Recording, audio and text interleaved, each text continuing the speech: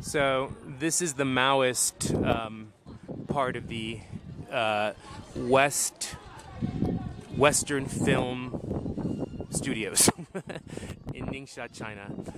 They film westerns here, but here they don't just do really old historical dramas, they do more recent films, such as those that take place during the Maoist period from 1949 to 1976. So I guess any movie that took place between Oh, look at this, look at this. This is from the Cultural Revolution.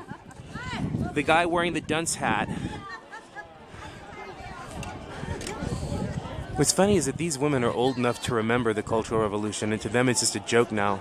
The woman holding that gun looks like she's in her early 60s. Which would make her more than old enough to remember this period of history, and it's like a joke to them. It's funny.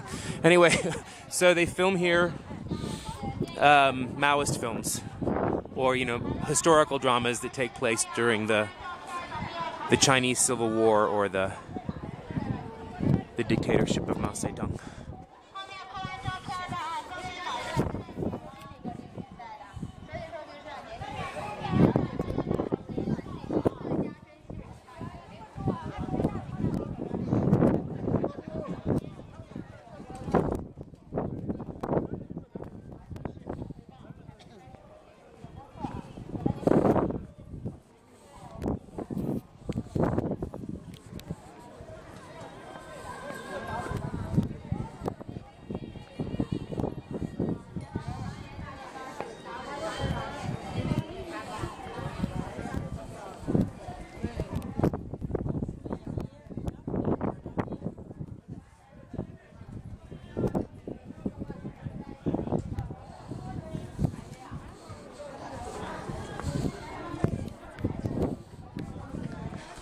It's incredible how dusty it is here. It's like there's constant sand in the air. I'm glad I'm wearing my glasses.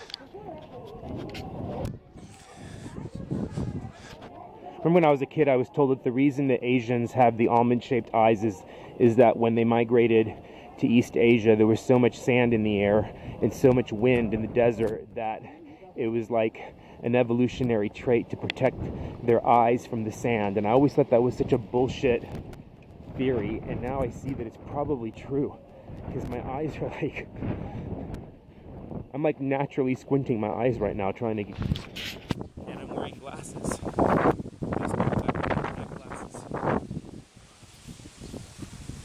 Look at this.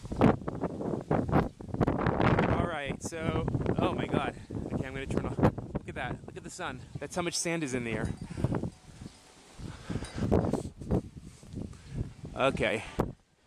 It's a wrap.